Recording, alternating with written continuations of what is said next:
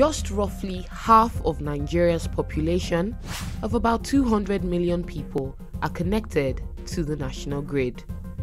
This means the other half, unless they have an alternate power source, are permanently in darkness, unable to enjoy the many perks of electricity and not engaged in any work powered by electricity.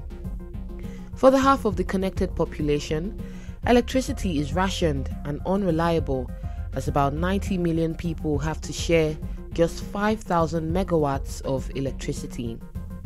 Going by global standard of 100,000 megawatts per 1 million people, Nigeria needs at least 200,000 megawatts for everyone to have power round the clock.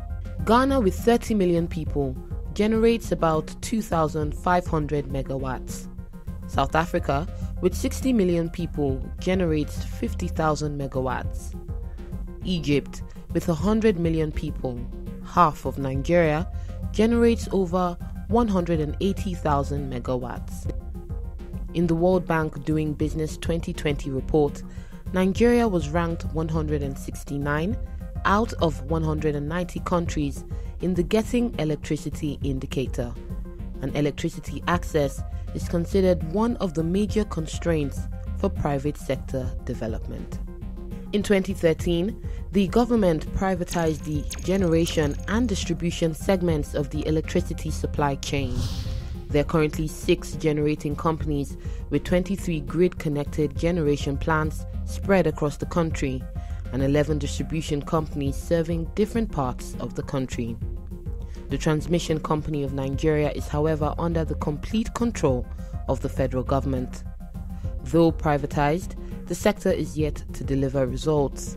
There's still a big mismatch in the generation, transmission, and distribution.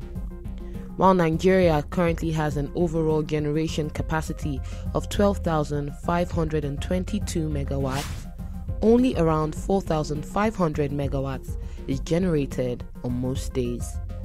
This is due to the several constraints, including lack of gas supply and the lack of infrastructural capability of the transmission company to evacuate all the available capacity and convey to the distribution companies.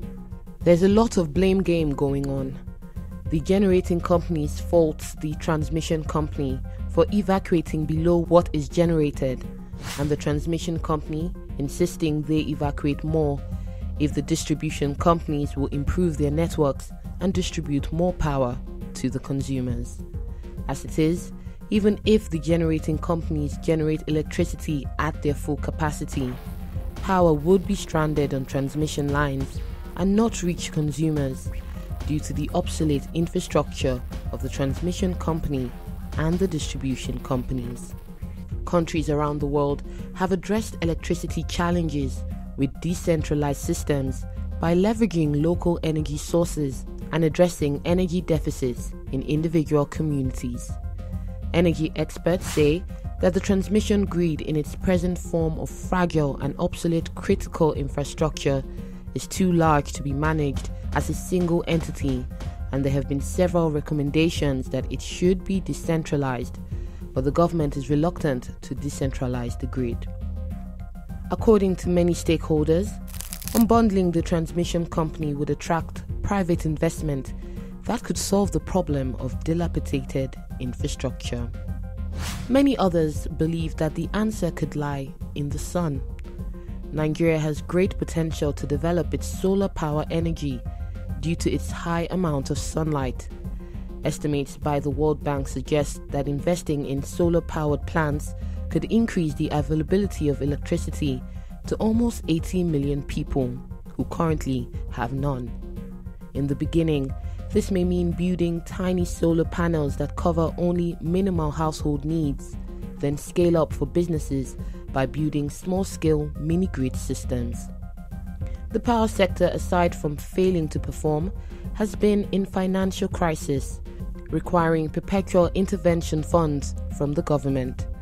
While the sector has been snowed under by a financial crisis reportedly hovering around 4 trillion naira, the federal government has spent over 2 trillion naira as subsidy or intervention in recent years.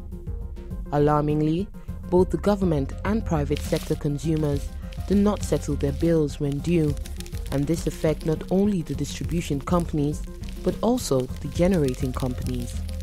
According to a new report from the Guardian newspaper, there is an outstanding 100 billion naira electricity bills owed by the federal and state governments. The failure of the government arms to pay the bills has been reported to be due to misappropriation of funds by ministries, departments and agencies, which have worsened the liquidity crisis in the nation's electricity sector. The cost of our power deficit is high, and it goes beyond money spent on alternate sources when affordable. Lives have been lost repeatedly due to fumes from generator sets, and families have been wiped out due to fire incidences from candles and other alternate sources. The after effect of lack of power is seen in compromised educational attainment, substandard hospital operations, and emergency services that lead to higher mortality rates, lack of opportunities, and non-competitive growth of the economy.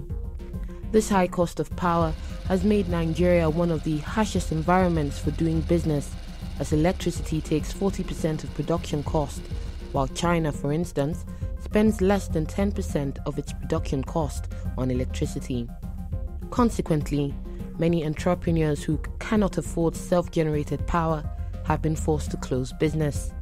In addition, poor power quality in the form of erratic and inadequate power supply has been the major reason cited by many of the multinationals that wound up their operations in Nigeria, which further worsened the level of unemployment.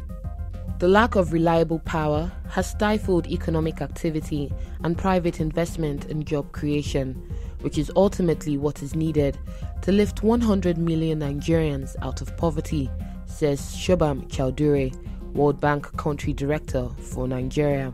No country has achieved sustained economic growth without improving access to cleaner and modern forms of energy and the services that they provide. The government is targeting a 90% electrification rate by 2030 and is currently attempting both grid and off-grid solutions to solve its power problem.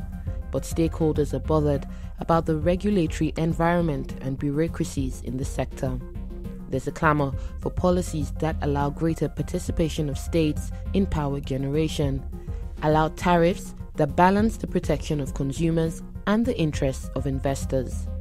Energy access for all will not only improve the quality of life, but it will also reduce the teeming mass of unemployment and create opportunities for women, youths, children, both in urban and rural areas. Without reliable power, Nigeria is unable to leapfrog its productivity, increase our export competitiveness, and promote human development.